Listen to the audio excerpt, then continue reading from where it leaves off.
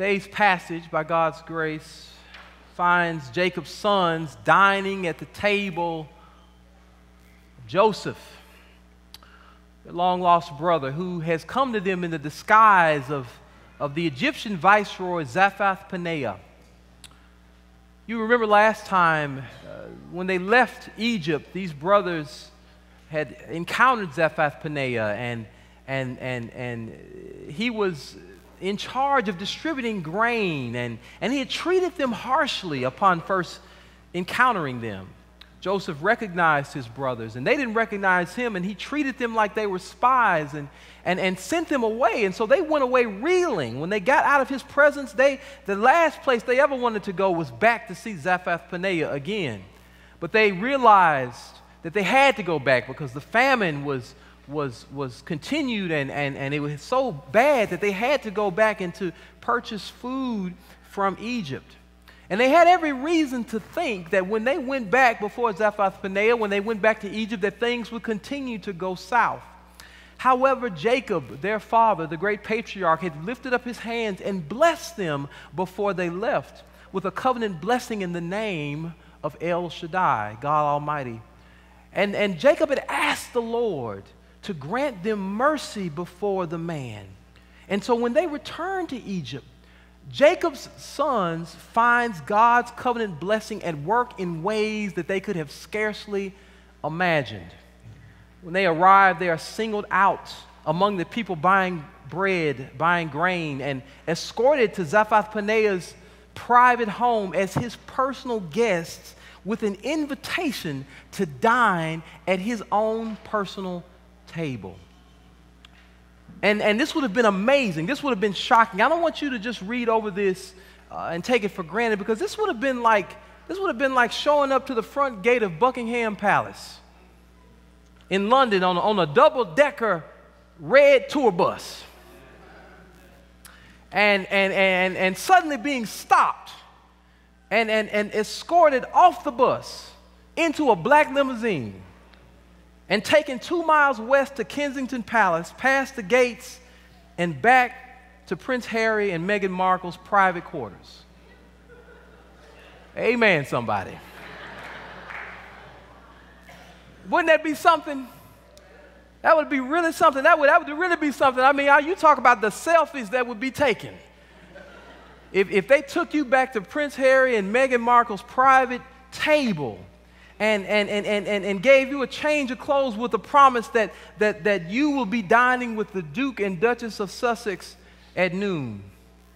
If that happened, beloved, most of us would be thrilled in our souls. We would be shocked. We would perhaps be humbled, and perhaps we would be a little bit frightened at this invitation. When all of this happens, we probably would feel like something must be amiss, something must be afoot, because this all seems too good to be true. And that's exactly how Joseph's brothers felt.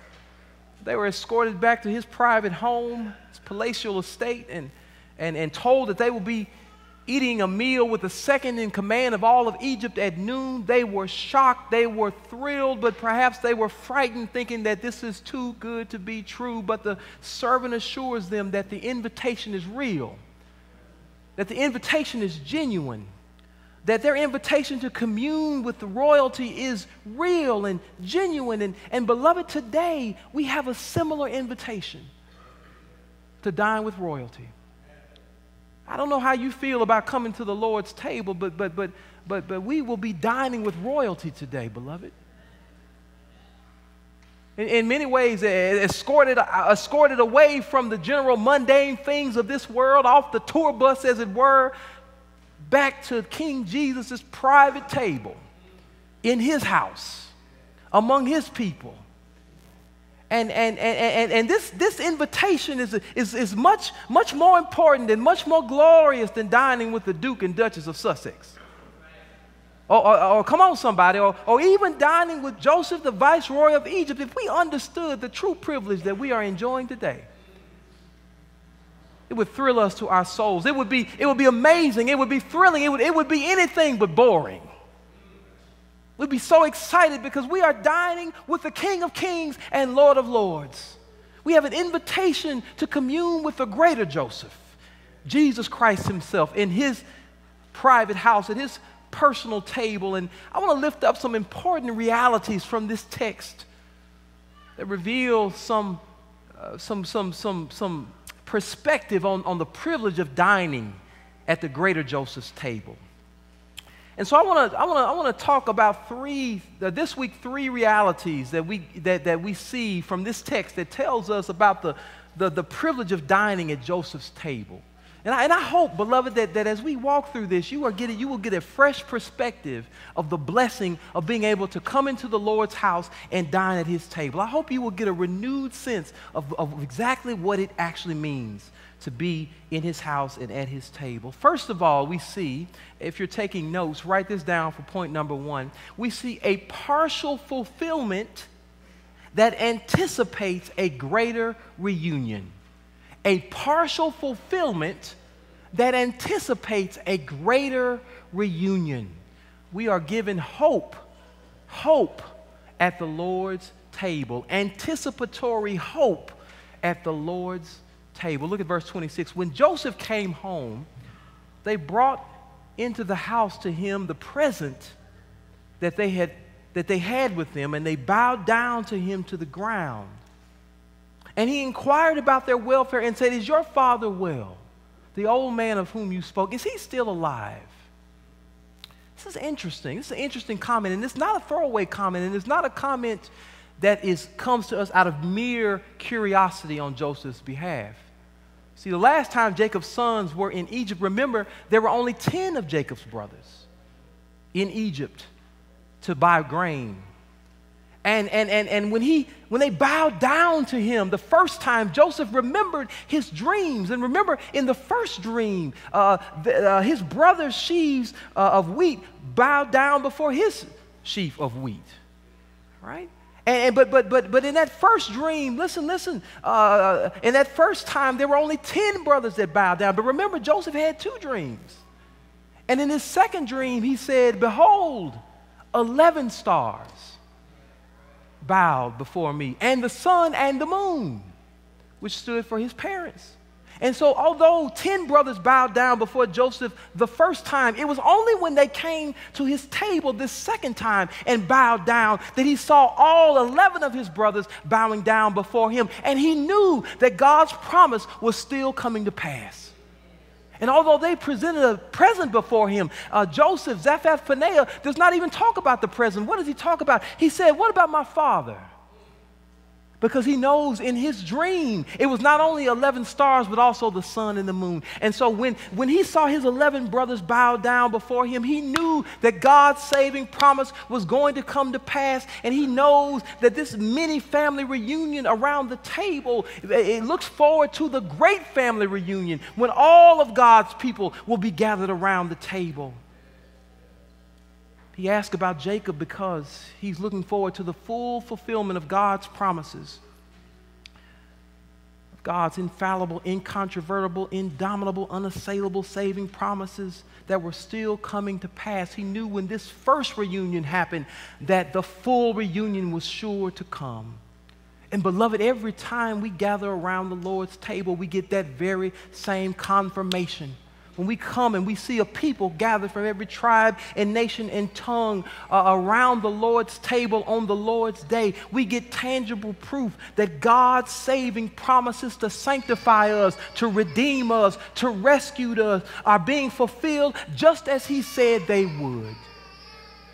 Remember, our Lord Jesus, the greater Joseph, declared in Luke 13:29, people will come from the east and west, from the north and south, and recline at table in the kingdom of God. And here we are 2,000 years later on the other side of the world in West Michigan, a people that the ancient Hebrews could not even imagine or could not even thought of, being gathered from every tribe and nation and tongue in the kingdom of God. We are here bowing before the reign of the greater Joseph, and listen, with his brothers brothers and all of his people, anticipating the day when all of God's children will be gathered around his table, when Abraham and Isaac and Jacob and Joseph and his brothers, when King David and all the prophets and Joseph and Mary and oh man, my daddy and my grandmama and all aunts and uncles and folks that have gone to be with the Lord, one day we will all gather around the Lord's table.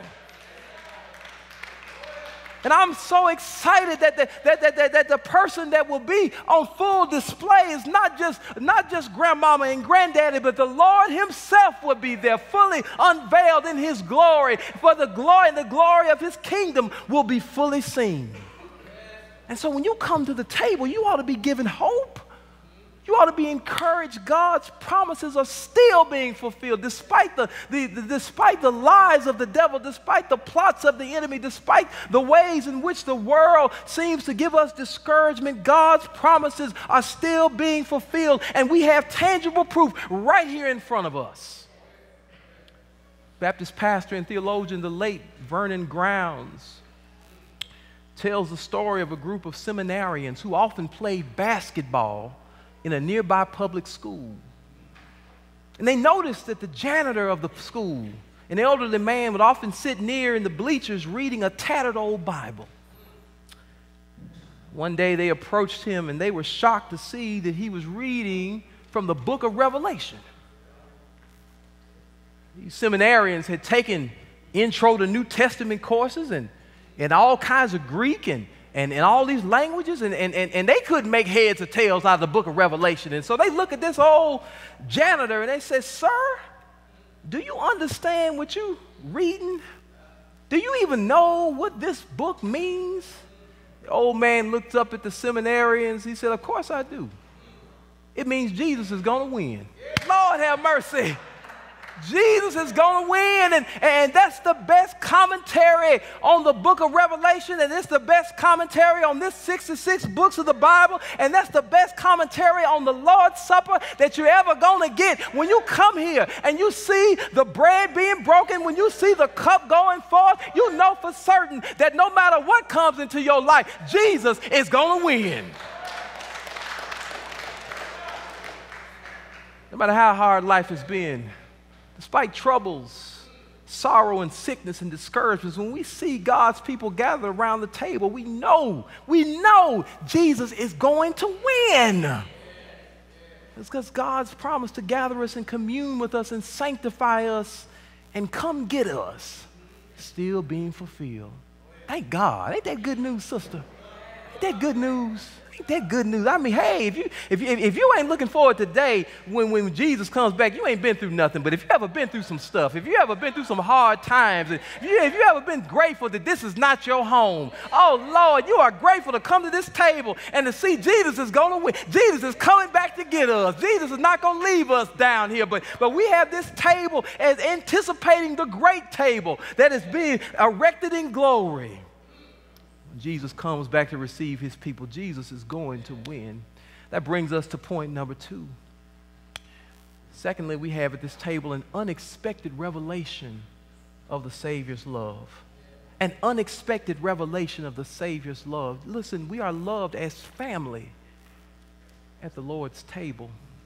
Verse 29 says, "And he lifted up his eyes and saw his brother Benjamin, his mother's son, and said, is this your youngest brother of whom you spoke to me?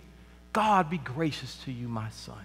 It says, "Then Joseph hurried out, for his compassion grew warm for his brother, and he sought a place to weep." The Hebrew gives you the sense that Joseph, it literally says Joseph's bowels got hot. Lord have mercy. Joseph's heart got hot. His heart, he could not contain the emotions that he had for his family. There was his brother, and I want you to notice the family language. Now keep in mind that Joseph's brothers had come to the table with gifts. And they thought that they would get acceptance and favor from Zaphath-Paneah based on their gifts. They heard that they were going to eat bread with him. They heard he was coming back at noon. And so, we've got some gifts for him. And the reason he's going to love us and the reason he's going to accept us and the reason he's going to be okay with us is because we got some pistachio nuts and we got some of this and we got some of that. And we're going to give it all to him. And he's going to feel good about what we gave to him. And then he'll accept us. You see. But when they present all these gifts to Joseph, it's almost like he doesn't even pay attention to these gifts. He doesn't say a single thing about them.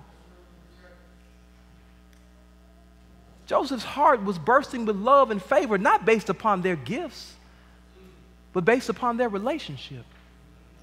Notice the familiar language again. When he lifted up his eyes, he saw his brother Benjamin, his mother's own son.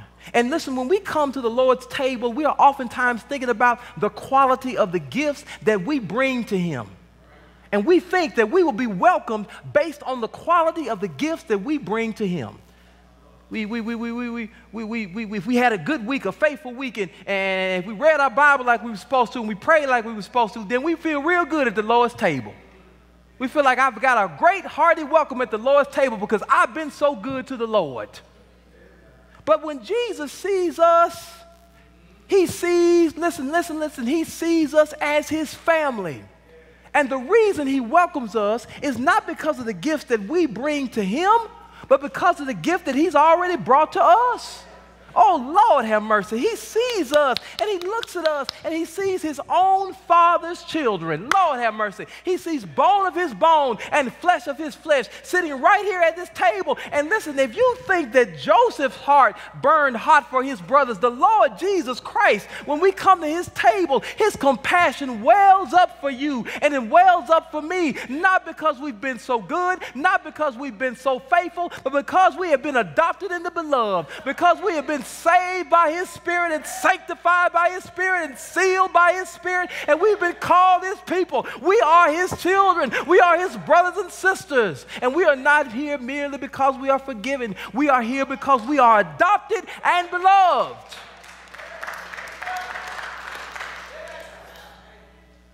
J.I. Packer, in his monumental book, Knowing God, said it well.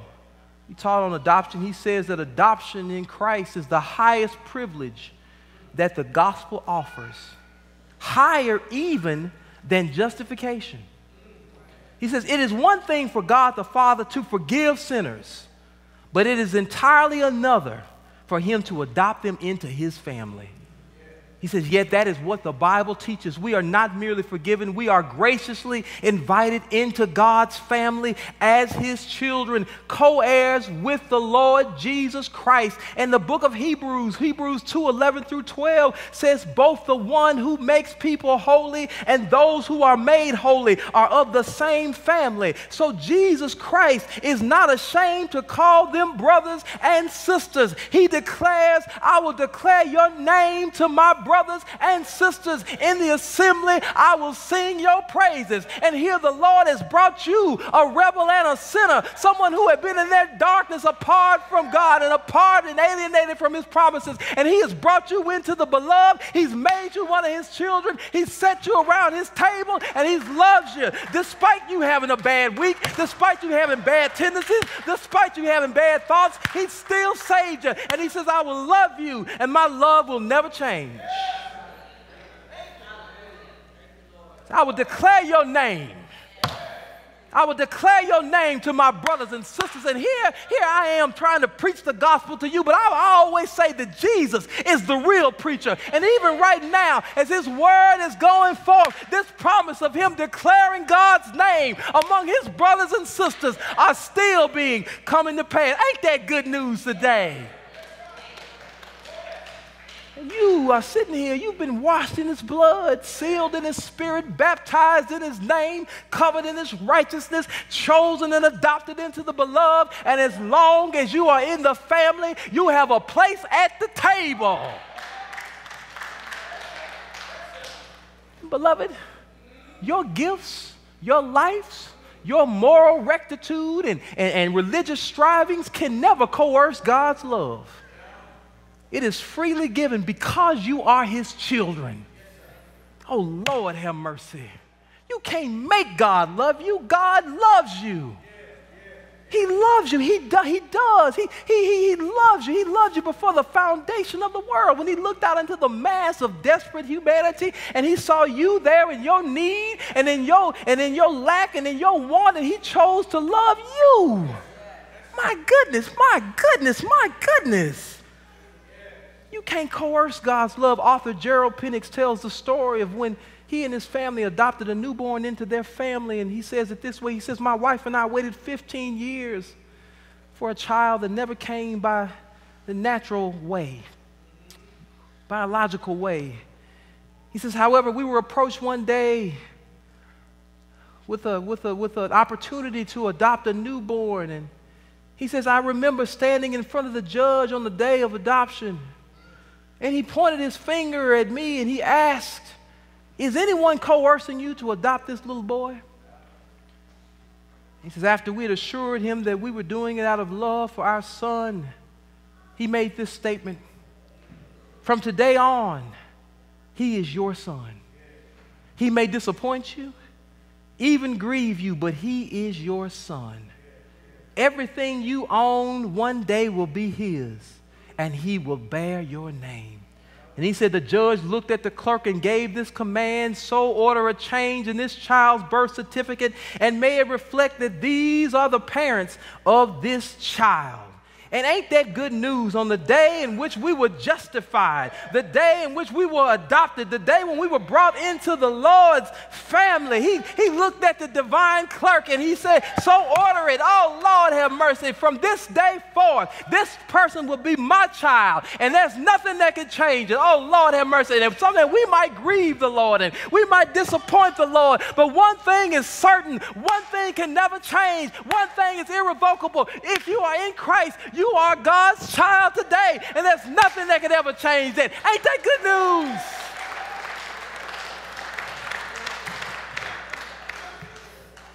That love can never be coerced. That love can never be manipulated. That love is a gift that must be freely given, and it's been freely given to God's people. It's not based on merit, but based on this unchanging, eternal relationship that has been purchased by the blood of Christ. Brings me to my last point. We see here at the table the particular knowledge of the Savior King. The particular knowledge of the Savior King. We are not just known generally, but we are known particularly and personally at the Lord's table. Look at what it says in verse 33. This is interesting because the text makes a big deal out of this. It says here, and they sat before him. The brothers sat before Joseph. They don't know that Joseph knows them. They think this is Zaphath-Paneah. He's still in disguise, and then something shocking happens.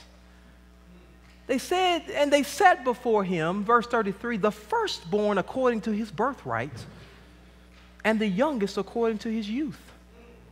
And the men looked at one another in amazement. The text literally says in the Hebrew, astonishment. They were stunned. They were shocked. They didn't know what to make of this. And you may be thinking, well, what's going on here? Because listen, Zaphath-Paneah, Joseph actually had each of his 11 brothers sit exactly according to their birth order. And listen. In their mind, this is just a strange Egyptian viceroy. How in the world does he know what order we were born in? We all got beards. We're all grown men. How does he know who was born first, who was born second, who was born third, who was born fourth, who was born fifth, sixth, seventh, eighth, ninth, 10th, and 11th? And he has them all sit exactly according to birth order. And they knew something is afoot. We are known much more at this table than we could have ever imagined. We are not just strangers at this table, and we're not just known generally at this table, but we are known particularly, each according to birthright. They are so well known that they look at each other in absolute astonishment, and this would have been confirmation to them that all of this was not happening according to happenstance or just a general providence, but according to God's particular tailor-made providence and plan for their life. Beloved, do you remember not so long ago when every ticket at the movies was general admission? Now, come on, somebody. I remember that. I remember when you go with your family and your friends and you get your popcorn, you go in the theater only to find that there's one seat all the way at the top in the back, and here you are with your kids or with your family members, and then there's one seat all the way at the front when you got to crane your head up at the screen, and then there's one seat in the middle. And if you're there with children, they looking at you real nervous, like, are you going to make me sit next to strangers? Can I sit in your lap? And in that moment, when you realize that you got a general admission ticket, you recognize that general admission don't know me.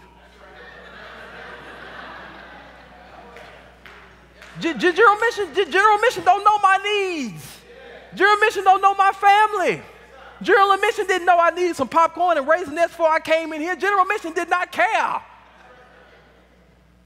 General admission don't care because general admission don't know us, but I'm so grateful that it ain't no general admission tickets to the Lord's seat or at the Lord's table. Ain't no general admission seating around this communion table.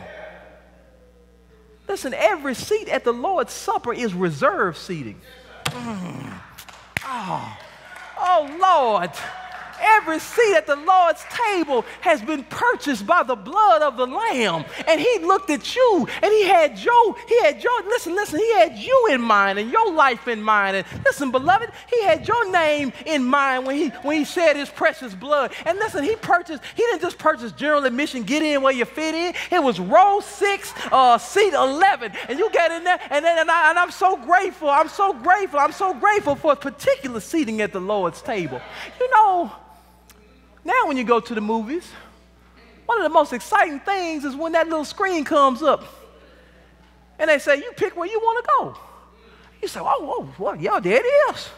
This one, and this one. We all next to each other. And those little gray seats come up and you're just so excited. You know why? Because you realize that your experience will be tailor-made. You realize that you can go get some popcorn and some Raisinets and you still got a seat that's going to be there.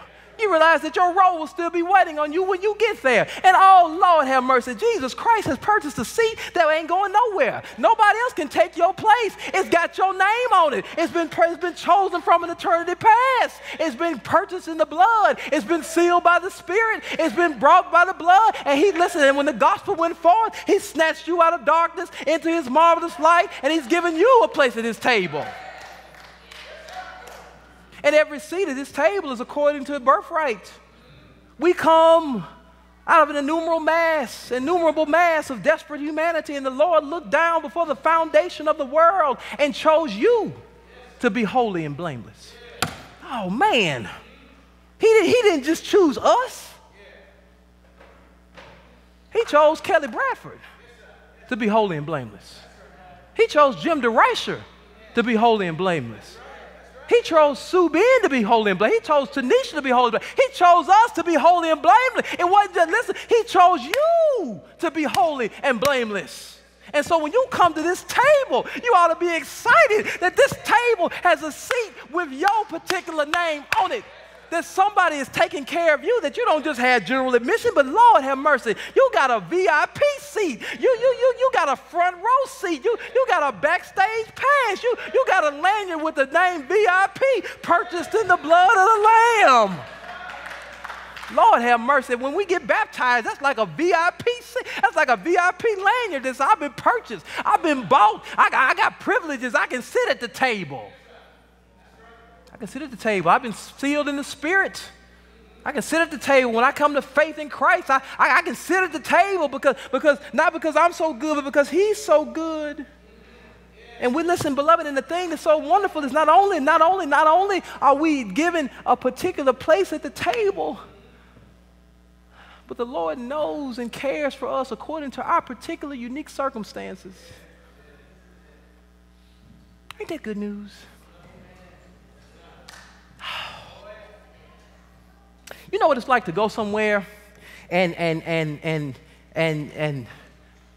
someone gives you some clothes and the clothes is a one-size-fits-all. But they really wouldn't think about your size when they made it. And there you are trying to put on a medium. You know you don't wear no medium. Or there you are trying to put on extra large and you're too small for extra large. And they just put it just a one-size-fits-all, and they wasn't really thinking about you. They really wasn't thinking about you. They were just anybody, just come on. But I'm so glad that the Lord was thinking about you. When when he shed his precious blood and he lived that perfect robe of righteousness that he gives to us, ain't just a one-size-fits-all. It's got your name on it. Oh, man, it's got your name on it. Listen, it comes to you according to your exact specifications and needs. And what the scripture says, Psalm 139 says, "Oh, Lord, you have searched me and known me. You have searched me and known me. You know when I sit down and when I rise up, you discern my thoughts from afar. Such knowledge," listen, he goes on to say, "such knowledge is too high for me." What the psalmist is saying, he's saying, Lord, you know me better than I could have ever imagined. That's exactly the feeling that Joseph's brothers got at the table. They were astonished. Zaphnath-Paneah knows us better than we could have ever imagined. King Jesus, the greater Joseph, knows you better than you could have ever imagined, knows you're rising up, knows you're laying down, knows a word that comes on your mouth before it ever comes in your mouth. He knows everything about your life. He knows your encouragement. He knows your sorrows. He knows your struggles. He knows your tears. He knows everything about you. And he's got a tailor-made blessing at this table for you that will fit your circumstance and will fit your life and will fit your particular emotional state. Listen, I know I love the Lord because the Lord loves me. Not just us, but me. Listen, Listen, there are tailor-made encouragements and comforts and blessings and healings for our life in our particular situation at this table. You say, well, Pastor, you don't understand. You don't understand. I'm anxious. Well, beloved, there's peace and nourishment for your faith at this table. You say, but beloved, you say, but Pastor, you don't understand. I'm depressed. Well, there's hope and there's joy at this table. You say, but I'm struggling with pride. Well, there's humility for you waiting at this table. Well, Pastor, I got a besetting sin. Well, there's healing for your sin at this table. Well, Pastor, I need some hope today. I just need some hope. There's hope for you at this table. Listen, well, Pastor, you don't understand. I got this particular need, and I just don't know where it's coming from, and I'm just a little bit afraid. Well, there's comfort for you at this table. Listen, everything you need is at this table. I love Dr. Washington. Dr. Eric Washington said it well on last week. He said, you can't tell it like I can what the Lord has done for me. And I wonder if you can testify to that the Lord Jesus Christ didn't just give general admission grace. Oh, Lord, but the Lord Jesus Christ gave special grace. And amongst the general call, there was a special call that came right to you. And not only did he do that when you came into faith, he continued to be a special Savior. You say, I came in, I needed some encouragement. Nobody knew what I was going through. But when the word went forth, somehow the Holy Spirit caused the word to be tailor-made to my situation. How many times has the Lord spoke straight to you? I've had people tell me time and time again, Pastor, how did you know what I was going through? Pastor, how did you know the needs of my heart? Pastor, how did you know what I was struggling with? Pastor, how did you know the doubts of my mind? Well, I didn't know it, but the Lord knew it. Zaphnath-Paneah knew it. The greater Joseph knew it. And from glory, he looked down at you and he gave his word straight to you. Ain't that good news? Yes, Lord. Yes, Lord. Yes, Lord. Hallelujah. Hallelujah. Hallelujah. God is a good God.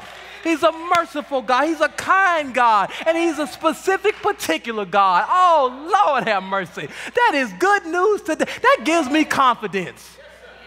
I know that this thing can't go wrong because Jesus has got me in his hand in particular. He knows exactly where I'm at. He knows what he's doing with my life. He knows what he's doing with your life. The Lord hasn't forgotten you. The Lord hadn't been general with you.